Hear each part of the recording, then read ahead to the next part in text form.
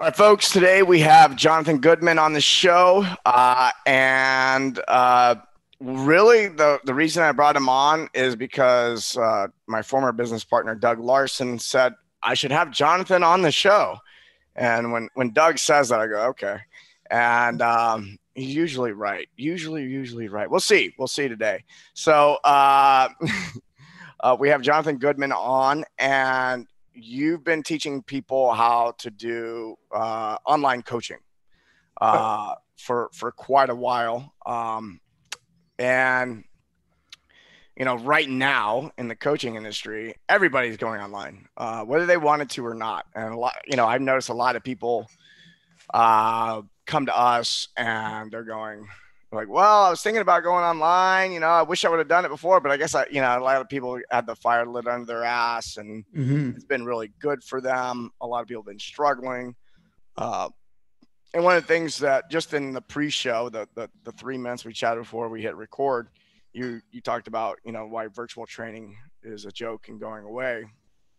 So I do want to dig into that because a lot of people are liking the virtual training as coaches, but it's likely not sustainable is what I'm hearing from you.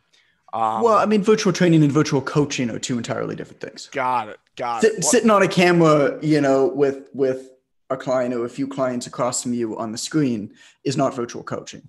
Yeah. It does not do online training, online coaching justice. And there's absolutely nothing to differentiate you between you and any app or anything that Silicon Valley is going to come out with, pick your poison, Mirror, Peloton, whatever, or like a company like Beachbody. Right now it's fine because nobody's working. And when nobody's working, you can easily do classes throughout the day because nobody's working. Yeah. But once people start going back to work, trying to organize in-home classes where everybody has to show up at the same time, it's like, that ain't going to work. And the other part of it is just that it's not really much fun for most people. I mean, it's just everything you get out of an in-person interaction is gone. Yeah. Well, there's a lot of, I think a lot of people like it, or I've watched some people stop liking it.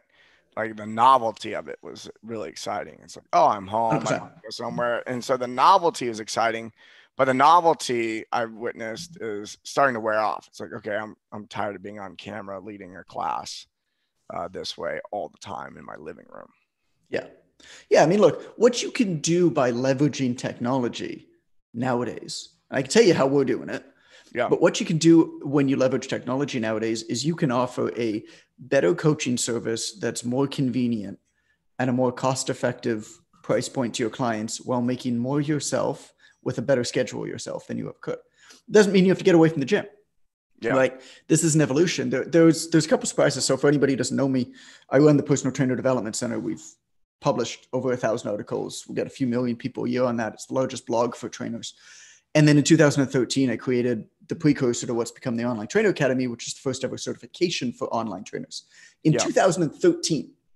Yeah. So we've been doing this for 7.5 years, over 30,000 people, like 87 countries that we've accessed. So like, this is not us figuring this out in the last 3 weeks. Yeah. Because we've had to. And what often surprises people is two facts about online training that we've noticed with all of our students over these years. And one is the majority of trainers who coach clients online never coach a client outside of their city, which is interesting. Happy to talk about most coaches that coach online are not coaching outside of their city. No, all of their clients are in the same city as them. But they're training them online. They're training them online. Think about conventional training. Is that new? Or are you talking about this is before COVID? This is before COVID. This is now. Okay. This was always. Absolutely, there are people who train people in different countries for sure. Yeah. But when you think about like as a trainer, you don't actually need that many clients, that many customers. To make $72,000 a year, you need 30 clients paying you $200 a month. Yeah. Like you need 30 customers, right? Yeah. It's not. Obviously, if you want to grow beyond that, I mean, you can do the math, you can figure out how many it is, but you don't actually need that many people. Any trainer worth their salt that's gotten some results with people in the gym, well, now they're able to expand their pool of referrals outside of people who live 15 minutes from my facility. It's like, I'm from Yep. Toronto. Traffic is a nightmare. If a client didn't live 10 minutes from the gym, they weren't coming. At 6 Yeah. p.m., 7 p.m., Yeah. it just ain't happening. Yeah. And so, I had a client who's 45 minutes away. Well, they saw me once every 2 weeks on Saturday morning at 8 a.m. This is like 8 years ago, right? 9 years ago. They'd see me once every 2 weeks at 8 a.m. on Saturday because they couldn't drive to me that much. And so this was a client who I just did a workout for. At the time, I didn't know about online training. And so, I wasn't charging them for anything in between. I wasn't offering them that good of a service. I was just seeing them for that one session. Well, now what you could do is you can take on any of those referrals. You can work with clients who are outside of that immediate vicinity, which means friends, family members, loved ones, people who go to church with your clients, like whatever it is, you can take them on. Well, most of your clients, most of their contacts are going to live in the same city. Yeah. So it just so happens that it expands that way. And then you can decide whether you train them fully online or what most people do. Like most trainers, I'm a bit weird because I'm more introverted, but most trainers are pretty extroverted. Like they actually like to be around people, which is weird for me, but they like to be around people. And so what they do then is they do this hybrid approach, right? Basically, the way that we were all brought up in the fitness industry was a way where fitness was dictated by business. Mm-hmm. The natural constraints of the business model of a gym limited our ability to optimize the service that we were giving to our clients. Yeah. How so? How's it limiting? You have to show up exactly at 8 a.m. or you miss 5 minutes of your workout. Yeah. As a trainer, our job is to remove stress from our clients' lives, not add to it. So my client, who's the chief of psychiatry at a major hospital in Toronto, that sees me every Tuesday and Thursday at 4:30 p.m., shows up at 4:40 because there's an emergency in the psych ward and rushes in and is stressed out because he's going to miss 10 minutes of his workout. That is not a good service to be able to offer to somebody. Yeah. That's one. The second is, this, Mike, like a perfect workout is never exactly 30 minutes or an hour long. Yeah. So and over the course of a client's life cycle, that changes, right? A hypertrophy workout, or even from day to day. It might change from day to day. They come in tired. I don't want to train you for an hour. I don't want to train you for an hour. Like we'll stretch out for a bit. We'll move a bit, but let's chill the fuck out. Let's chill out. Okay, now you're ready to hit it hard. Now you want to put on some muscle. Well, you know what? You need an hour and 15 to get the volume in. Okay. Yeah. Well, too bad, because I got hour sessions. Okay, now you want to do more of a metabolic workout with 45 minutes. But you're paying for an hour. We can do tricep pull downs or some shit for 15 minutes just to waste the end of the time. Yeah. Like, put your hand up if you've done that, as a trainer. And, we're just going to stretch your hamstrings again. Like, I don't know. So it just doesn't, our job as fitness professionals, as coaches, whether you work with clients one-on-one or in a CrossFit group training type situation, is to optimize things for clients. That's literally all that we're paid for. Yeah. And a conventional business model, the brick and mortar studio, is simply not set up. It's constrained.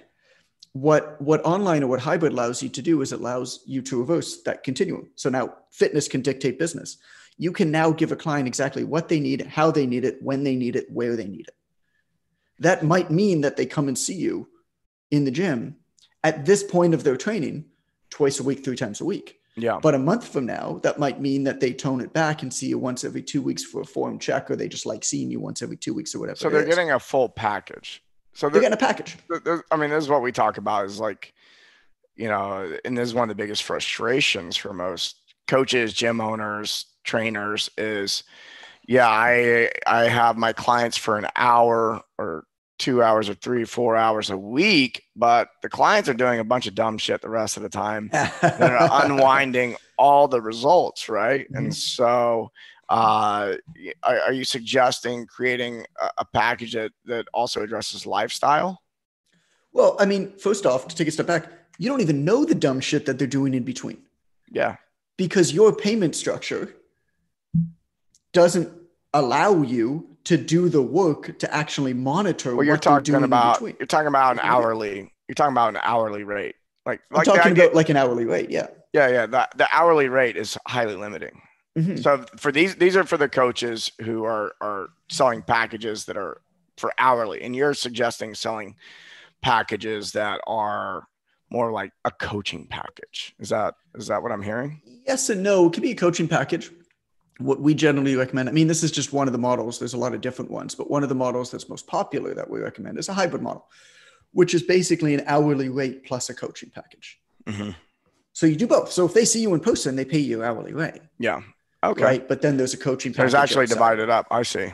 It's Okay. actually divided up. I mean, you can sell it as a bundle, but it's actually Yeah. divided up.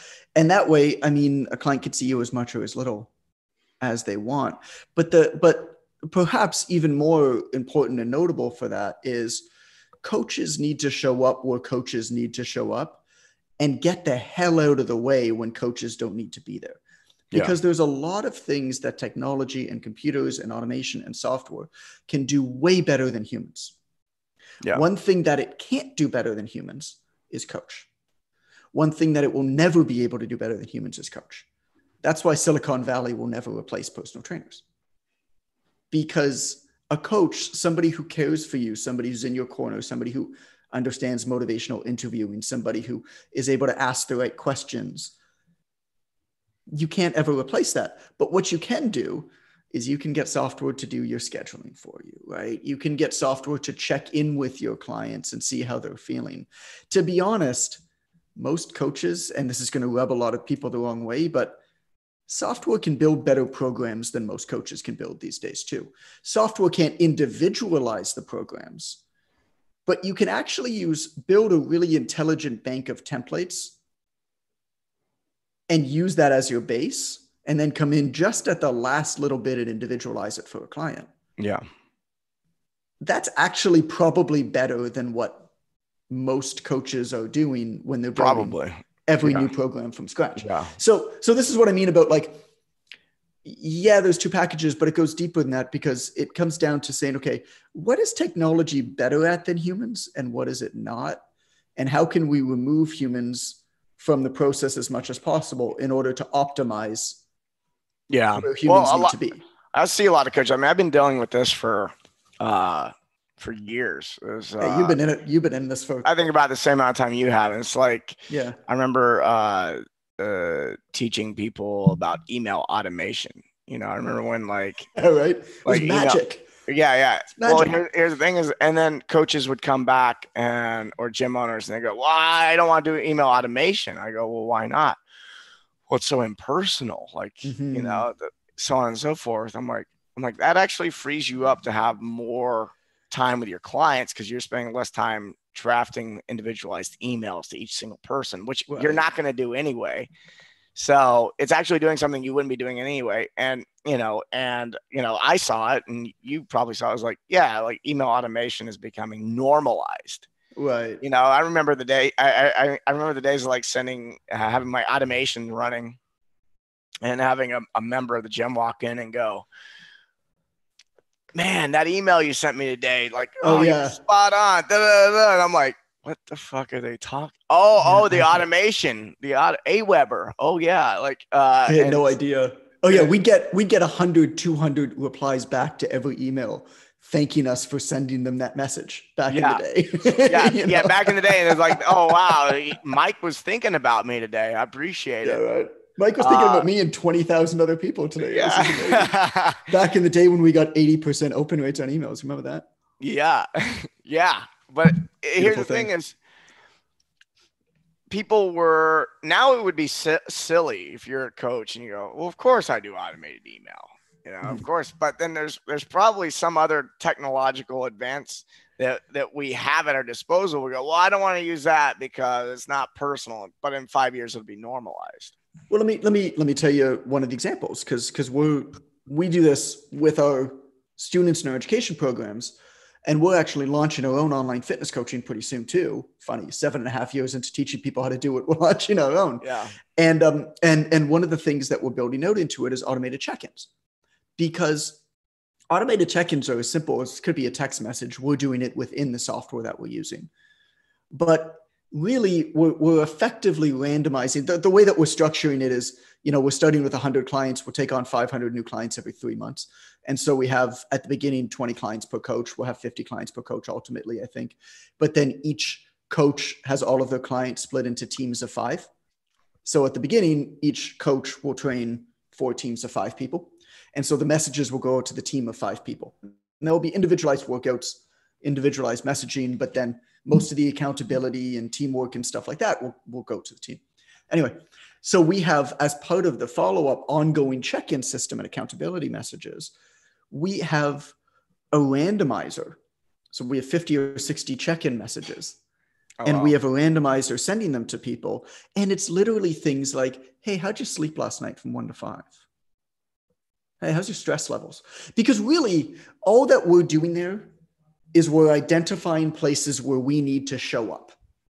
It also raises the awareness of the client. I mean, I know that I have a buddy who's got a training program I've been participating in. And it's like, how's your sleep? How are you feeling? Like, how many hours did you get? Like five questions. Yep. Before the training program. And, if I didn't already have a practice, which most people don't have some type of practice of checking in on themselves, no meditation or anything.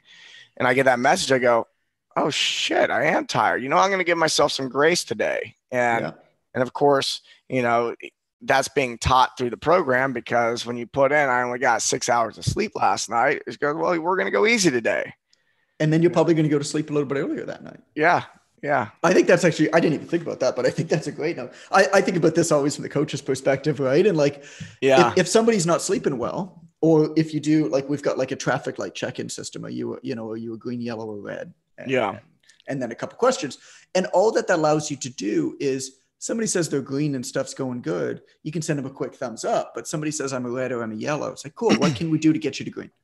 Yeah. Or, I mean, and I know, right? Sleep is an indicator of poor recovery. Usually sleep is an indicator of like a bunch of stuff going badly. If it's not going well, somebody's stressed, somebody's not eating well. Like, that's where a coach shows up and they're just like, Mike, let's talk. But a coach doesn't need to reach out to every single one of his or her clients multiple times a week. The initial messages that help you identify whether you need to show up as a coach can be automated.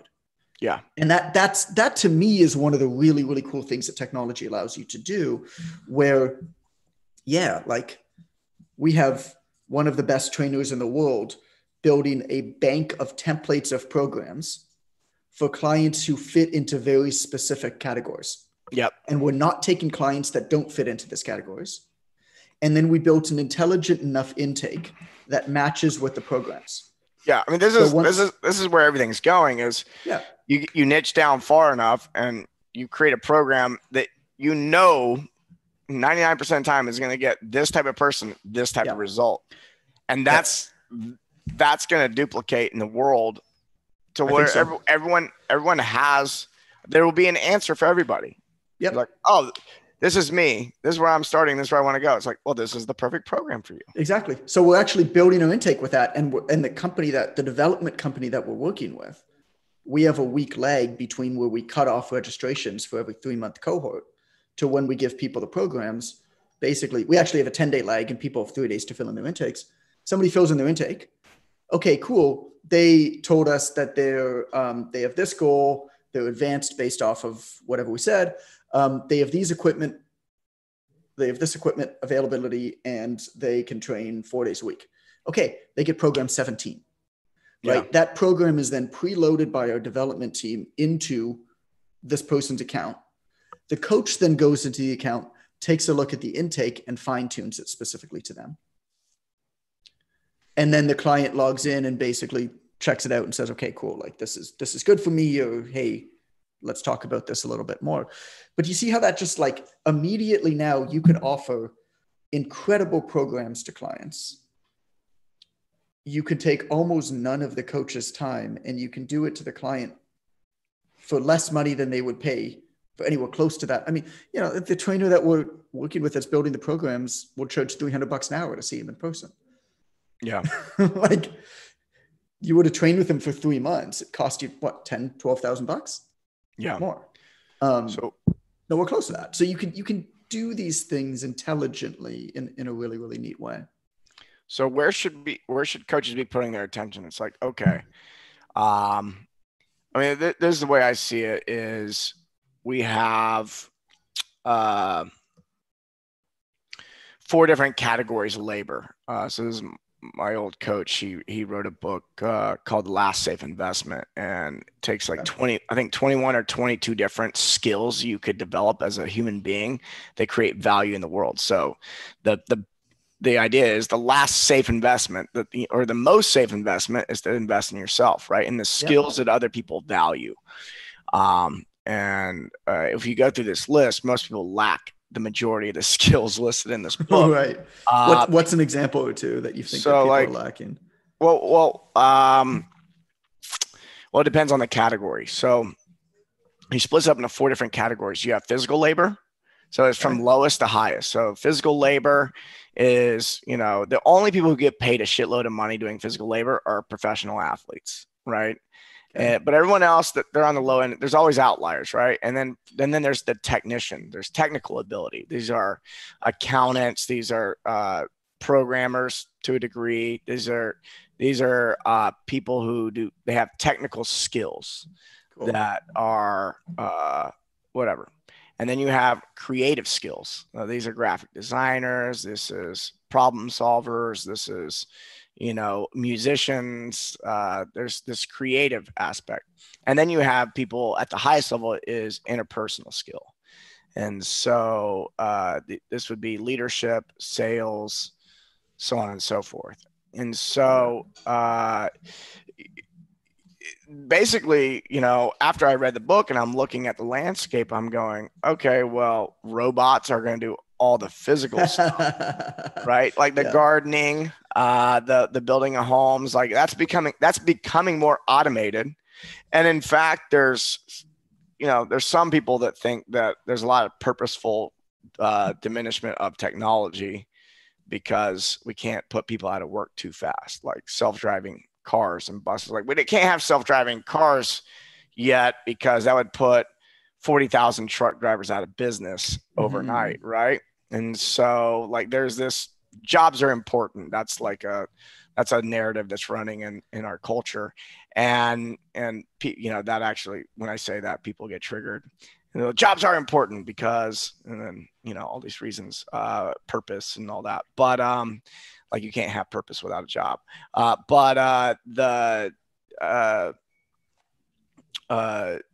The technical skills are obviously being replaced with software. It's like bookkeeping went from pen and paper to QuickBooks, and it's done a lot better. And pretty soon, like it'll just be automated. So it is to a large extent. I mean, oh yeah, we have a bookkeeper and financial controller and accountant and everything like that. But the reason why our financial expenses are not as high as they are is we've created algorithms. And when we actually price our products, I mean, there's no way that you would know this or like anybody else would notice this, but we never have two products that cost the same amount. Yep. Because part of the algorithm is if person pays $47, categorize as this, which means book it as this, put it on, in the chart of accounts, everything, of course, is number. And so that's automated. Like our bookkeeper probably, I mean, we'll do 50, 75,000 sales every year. And our bookkeeper will need to do like 20 or 30 a month manually. Yeah. It's exactly. It's basically already there. So it's like anyone who's in a physical labor or technical skill, they need to upgrade quick. They need to get into learning a creative or interpersonal skills. And even a lot of things that are considered creative skills are actually technical skills, and they're going away. Like you were talking about the program design, having the templates and all that. And, there's always an art involved in that, but it's going to be largely automated. And so the way I see it is the way technology is moving is labor, like physical labor, technical labor, and then even a lot of creative labor is going to be done away with. And really all that's going to be left, unless, there's a true apocalypse there, unless, the Terminator shows up, then what we have is mostly people with interpersonal skills. And so, I mean, what do you think? What do you think about that idea? And inside of that idea, where should coaches be and trainers be focusing their energy on development? I took a lot of notes as you were talking about that. So that's cool because that gives me a lot to think about. That's why I love doing these things. I love talking to smart people because there's so much to unpack there, right? Like the 4 categories of skills: the physical, the technical ability, the creative, the interpersonal. Super interesting. One quote that jumped up that I immediately thought about is like an old school Earl Nightingale quote. You know, one of the earliest leadership coaches, self-development coaches. I think he's born, what does it say here? Like 1921, I think it is. Yeah, 1921 he's born. So just to prove that nothing is new and history repeats itself. Okay. Mm-hmm. Earl Nightingale said, the money we receive will always be in a direct ratio to the demand for what we do, our ability to do it, and the difficulty in replacing us. That's basically what you said. Yeah. Right? Nothing is new. How difficult is it to replace you? Well, if it's easy to replace you, the money you receive is actually going to be very small. And we've actually built this into our coaching program, going back to our coaching program. Then I'll talk about like this idea of what has value and not. So we're starting with 5 coaches and with the plan to scale it up to 20, 30, 40 within the first 3 or 4 months. And we're actually paying the coaches very little, very, very little for the first 3 months that they work with the client. Yeah. For one simple reason, they're expendable. We are providing the programs. We're providing all of the messages we're sending to the people. We're providing all of the marketing, all of the client acquisition. They're coming in and taking care of the clients really well and then renewing the client. The minute that a client renews, they're paid doubles. Yep. Because at that point now, they've provided a really valuable service. Yeah. And so if you think about like where and how to make money in the industry, like what can you do in order to not be expendable? Yeah. You know, why do doormen still exist in New York City? Why are there more doormen now than there was 5 years ago? That is the easiest task to replace ever. Open a door, close a door. It is not hard to automate that. There are buttons, there are sensors, and yet there's more doormen now than there was 5 years ago in New York City. Well, think about all the other services that a doorman does, right? And so the doorman, of course, gives you instructions on where to go, but it's more than that. It's the allure of living in a building with a doorman, right?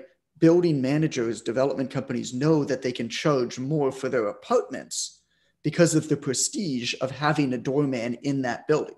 Oh yeah, my friend and I were looking at a condo a few weeks ago, and it was just, oh yeah, you have a 24/7 concierge. It's like Right. Awesome, Amazing. Like it's like having a doorman. Yep. With a different name. Sounds fancier. Doorman's fancier. They wear like that is fancier. They wear a uniform and everything like that. No, it is. But there's the prestige, right? And then of course there's the convenience. You know, they can accept packages and stuff like that, which is actually super funny in condos now because they're like all of the concierges are there's just like a wall of packages in front of wall of Amazon behind them. Oh yeah. My God, I feel so bad for these guys and girls, man. There's just nothing they can do. They're just buried because none of these condos were built to accept that many deliveries. No. So there's no storage. There's nothing for it. But anyway, so that's just a good example of like what Silicon Valley does. You know, you look at like the acquisition of Mirror that just happened by Lululemon, or Peloton, of course, has taken off. Or like every time that there's a new app or AI that's like a fitness AI, there's all these sensationalistic articles like, is this the end of personal training? It's like, no. The reality of it is, what Silicon Valley does is they'll always break down a task or a problem into every single one of its parts, rip out all the unnecessary ones, and automate or build software to accomplish all of the basic tasks. They remove a lot of the real intrinsic value, though. And so if you want to compete as a personal trainer, if you want to compete in the fitness industry, you need to really understand where that intrinsic value is. And you got to maximize that. The allure of online training is not so you can sit with your feet up on a beach. It's not location independence. It's none of that. The allure of online training is that now finally we can use technology and automation to remove ourselves from all of the things that we should never have been doing in order to maximize where we need to show up and do that stronger and in greater capacity to more people. That to me is a really exciting thing. Yeah. And so the idea then is you got to understand as a coach, what are those things? And we're in a moment now where there's going to be a lot of fighting back and forth. I told people to start using workout templates and basically build templates and work off of them. I told people to do this 9 years ago in a book that I wrote. I got hate, man. Holy crap, I got hate. And I just made a logical argument. I'm like, if you have a client who fits into a specific category and you write the absolute best workout that you could ever write for that client, and then you have another client who fits into a very similar category, by definition, writing another brand new workout is going to be the second best workout you could write for that client. Yeah. Why not continually improve the best workout, right? And that template, and then individualize that and just always work to make that better and better and better and understand who's that's for and who that's not for. Yeah, I would say the majority of trainers, definitely that's true for. I would say the only exception is, and like we have a lot of clients who are like a lot of high skill 100%. Type of training. So it's not, 100%. it's not, you know, it works really well if you're talking about CrossFit, bodybuilding, you know, weight loss clients, you know, muscle building clients. That's like very, very true. But then like you get into one of these niche categories like mace training, you know, and like, which we have a lot of clients who do mace, and it's like, it's so much, it's so much skill, and it's so much practice, and it's actually more like martial arts than it is, say, training. So it's, you know, when I'm hearing you talk, I go, yes, this is very true. If you're the type of personal trainer who's doing like, you're going to do this many sets and this many reps, but we have a lot of coaches that we train that's really not even what they do anymore. It's like, oh, I could give you that, but we're actually going to be doing, which is what we're talking about, is they're offering something that's got like this value. There's human connection happening. There's a back and forth, and it can be done inside of a group, and it can be done one-on-one, and maybe you're on your own for a week, and then you come in and you have a meeting and you talk about how it went, or you videoed your new flow and you submit that, and then there's conversations. I'm fascinated by that. I gotta go watch YouTube for some mace. I've done a bunch of club bell stuff. Yep. And I did competition kettlebell lifting. Yeah. For a while. This is a whole different animal. So I'm with you. I'm with you because I did this stuff. You know, I come from weightlifting and CrossFit. It's very, I came from like the hard sports, right? The hard, you know, if you did kettlebell sport it's a hard style. It's a hard style training. It is not fun. CrossFit, strongman, powerlifting, weightlifting. These are all hard style training. And most people that come from a hard style background don't even realize that there's a non-hard, you know, there's a soft style training. And they usually just look at soft style training and go, that's dumb. But then you get into a softer style or a more feminine style, which would be something like mace flow. And so it's not even about it's more like you're learning the dance moves, and then you're learning to dance with a weight. But then like one of my friends, she's a yoga instructor. She's a yogi. She has a 200-hour teacher training program. She's super high level, never held a mace in her hands, put a mace in her hands a couple of days ago. And she caught on really quick because she has the body awareness, the mirror neurons, all this stuff. And she goes, oh, this is like yoga with weights, because it's like match the breath with the movement. But then it's like, well, what movement do you want to do? Whatever you want to do, you know, and it's, you don't always do just the things you feel like doing, but there are things like that happening in the fitness industry. Now I said it's a small niche, and you're talking about choreography though. I mean, that's awesome. That's beautiful. Yeah. I love it. Yeah. So I think a lot of this it definitely wouldn't have existed without all this Yeah. automation. And so I think what we're going to see is because of all this automation, there's now this explosion of creativity, right? We have the Yes. physical labor, the technical labor. I don't have to worry about technical shit anymore. So now more of my capacity is going into creativity. Yeah. So one of the things that I'm witnessing in the market is just coaches coming out with shit I never dreamt of before. And here's the thing, I'm 38. I've been lifting weights since I was 15.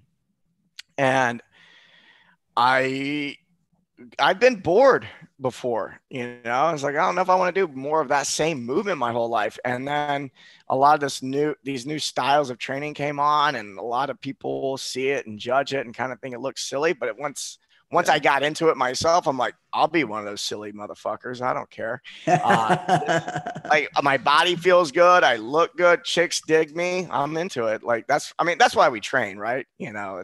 That's why we started to train. I'm a little bit different now. I'm married. I got a 3-year-old. I want my wife to dig me, but I want to be able to exactly tell you what it is. I want to be that dad. Yeah. I love the fact that I'm that dad, and this is like super egocentric of me, and I hate myself for it, but I just know it.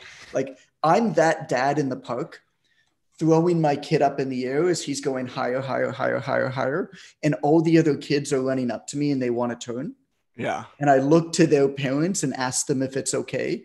And then I start chucking their kids up and the other parents can't do it. Yeah.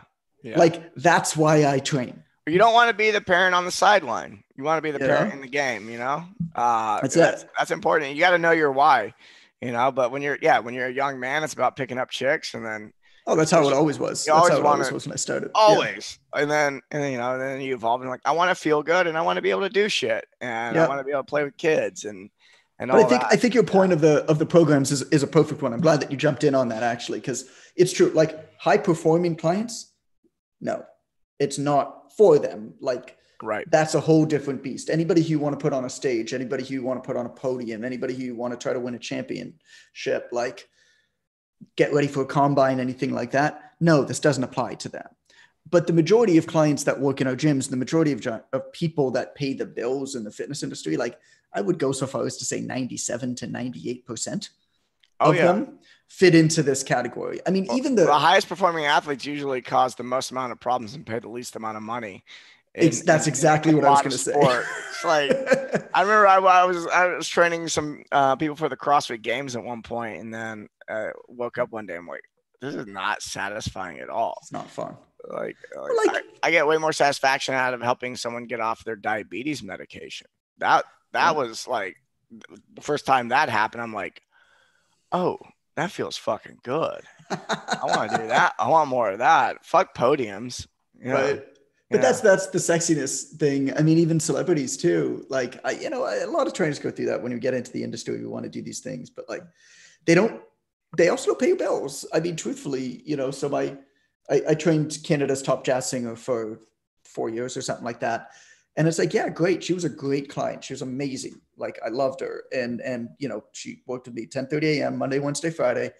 And then she'd go and tour Japan for 3 months. And now I don't have a client Monday, Wednesday, Friday. She didn't pay anything anymore. But when she came back, I had to have her spot again. Yep. I get a kid ready for the NHL draft or the NHL combine because I'm Canadian, of course, so it's hockey. Yeah. And great. He crushes it. He's a second line center for the Toronto Maple Leafs right now, making $8 million a year. Amazing. I trained him for 3 months to get him ready for the combine, and then he was gone off to play college. Then I had to fill that spot. I mean, it's just anybody who has a facility that like trains high performing athletes will tell you that the majority of their money still comes from general population. And I think it actually brings up a really interesting point, because this is I find a lot of really like super passionate people in the fitness industry that maybe don't do as well as they should be doing, and they're frustrated by it. A lot of it is because they fall into this fallacy where they feel like they need to make the majority of their money from the people that they want to help the most. Mm-hmm. And to kind of explain or give you a metaphor of like why it's a fallacy. If you consider this, like if you're really passionate about dental hygiene in third world countries, just completely like off the wall example to illustrate this, and you really want to donate a lot of toothbrushes to third world countries, you don't need to start a toothbrush company. You need to start any company in the world that makes a metric fuck ton of money so that you can buy as many toothbrushes as possible that you then donate to third world countries, right? It doesn't have to be connected. So if you really love doing mace flows, you don't need to make the majority of your money working with clients who are interested in mace flows. I mean, maybe you do, maybe you don't, but you don't necessarily have to. And that's just one example, but we see that we have a lot of trainers who really want to work with underprivileged aspects of our society, low income earners, that type of thing, and they can't make ends meet. It's like, so take on a few affluent clients, get them to pay your bills, and then donate your time or create like low end services or cheaper services. And those high end clients may want to help in some way. It's like, by the way, half my time I spend doing this. Do you want to donate or whatever? I just wrote a letter to our, we haven't sent it out yet, but I just wrote a letter to our community, which is kind of my story. And one of the lines that I wrote in it, I couldn't even believe that I wrote it. It was like, when you write something, you're writing marketing copy and you write something, you're like, fuck, that's true for me. Oh yeah. Man, that hit me hard. Most of what I say is for me, I think. Well, the line that I wrote was, I used to love going to the gym until I started working there. Yeah. And the minute that I wrote that, I was like, holy shit. And it's like, if you, and not to say that, I mean, I'm not the first person to say that, like, don't make money from your passion. I mean, and I don't know if I 100% believe that. I think that you can make money from your passion. I think that you can still be happy doing that. But if you're super passionate about, like, perhaps a smaller niche, like for your example, mace training or mace flows, which I still need to YouTube because I'm super interested by it. Check out Leo Savage. Leo, Leo? Yep. Leo Savage. Got it. Instagram, YouTube, you'll enjoy. The guy's entertaining. It's just, I mean, that stuff when you see it, like I think I'm thinking of capoeira right now. Yeah. Like just that like beautiful flowing movement where you try to attempt this, you're like, I can't do it. And these people are just like, it's like water. Exactly. That's what I'm imagining in my head. And then throw a 10-pound mace in there. Yeah. Yeah. Well, like I said, I've used club bells a fair bit when I was living in Costa Rica a couple of years back. We were training in like this like jungle workout thing in this dude's backyard named Ricardo. And he trained in the TAC Fit system. So it was like the TAC Fit club bell stuff. Yeah. If you know about that. And I mean, watching him train was incredible. I mean, he'd have a 10, 15 pound club bell, and just the way this thing would move. I'd do it and it would be like, ow, I'd just be like cranking myself. I have bruises all over my back and my shoulders and everything. But so I get it. But yeah, you don't need to make the majority of your money from that. Yeah. Right? Like you can love it and just like have it as this thing you do that you do with your buddies. I've definitely watched people get into what they love and then you're like, oh, I don't want to make money at that. And I go back and forth on that too, because I think that most people who don't love it don't make the money that they thought they were going to make at it. It's like, oh, I love it. Or somehow they're perceiving work as a burden. A lot of times I think that work, their corporate gig feels like a burden, but if I do a different work, it won't feel like a burden. And then realizing that, no, your perspective of yourself in the world is that work is a burden. And that's something you probably learned from one of your parents, and you can drop that story and it doesn't matter what you're doing. But I mean, I'm a firm believer in this is where becoming a good businessman or businesswoman comes in handy, is you can make money in a passion. So like for me, like I do things the opposite of most business people. I think most people look at the monetary possibility first. I look at what is it that I want to do, and then how good I am at business is going to dictate how much money I'm going to make at it. And so like, let's get creative about the model. Like I want to like Leo Savage. I worked with him and he was doing workshops and he was doing all sorts of stuff. Where's he from? Where's he located? He's in Austin, Texas. So okay. That's a good place to be for something like that. Well, he's in New Mexico when we started. He moved to Austin after. Okay. And now he has a level 1 and level 2 certification. So, and he has an entire staff, and and then he teaches a class like once a day because he loves it at a Right. local gym, and he's developing. He's got a lot of free time because he did a good job of building out a good business model, and now he's doing a lot of really creative stuff that's cutting edge, and he's Right. got this whole community around him. And That's so cool. it's like, to me, it's like, yeah, do what you're passionate about, but be smart at business. You can't do what you're passionate about and just copy what everyone else is doing. It's not going to work. Yep. Yeah. I got nothing to add, man. I'm with you on that one. I'm with you on that one. Yeah. But I guess the only thing that I won't add to it. Maybe that I'll add to it is sort of a parallel example, but something a little bit different. So Devin Brown, he's out in Western Canada, was a student of ours, owned a gym, still owns a gym. And it specialized in obstacle course racing, preparing people for obstacle course racing. Yeah. Well, that was cool. And his facility was doing really, really well until obstacle course racing ceased to be cool. Because, I mean, it was great. There was a good business. But if you're in like a reasonably small town in Western Canada and you've got a physical facility, to your point with like a business model, it's like, well, it's not a very good business model when that thing ceases to be cool. But he still loved it. And so the funny thing is, like, he bought our certification and didn't use it. And then basically all of his business started to go away because, like I said, obstacle course racing like kind of ceased to be cool and it wasn't in vogue. So we opened back up the textbook and applied it and like replaced all of his gym revenue. Almost, you look at the charts, they're really interesting, but replaced most of his gym revenue with online training revenue that was obstacle course racing, but it was just now we could reach a bigger market. Yep. And the coolest thing about this was that his gym now runs at basically a break even. It doesn't make any money. But it's just him and his buddies now. Yeah.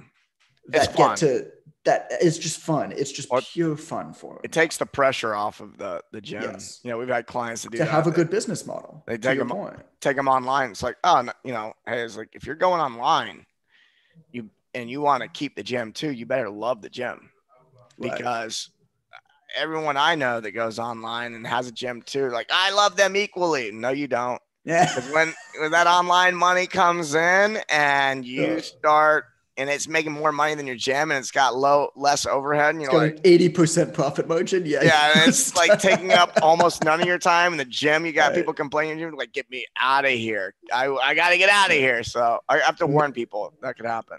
It's like the minute somebody complains about the towels not being clean enough, you're like, no, I'm done. Yeah, I'm out of here. I'm out of here. It happened to me. It was like, I remember the day that my online coaching business was making more than my gym. I'm like, what am I doing? What am I doing with it's my just life? A pure like mic drop, just walk away. Right?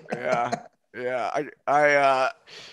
I could have left better. It could have been a better transition, but you know, that's being a young man. You'll tell me that story another day. Doing dumb shit. Yeah, we gotta go. We gotta go because you have places to be. So yeah, where do people find out more about what you have going on? Yeah, thanks, man. This was a fun conversation. I'm glad we got to know each other a bit. I've been looking forward to a lot of years. If anybody likes podcasts, we've got the Online Trainer Show. It's fun, it's irreverent, it's lighthearted, but also lots of education. Online Trainer Show, wherever you listen to podcasts, onlinetrainer.com/podcast. If you want to become a certified online trainer, learn from the people who've been doing it the longest with the most amount of people, onlinetrainer.com/academy, and it's called the Online Trainer Academy. You can Google, find like hundreds of reviews. But yeah, man, this is fun. Thank you. Awesome. Thanks for coming on and sharing your wisdom. Got it. Appreciate it. See ya.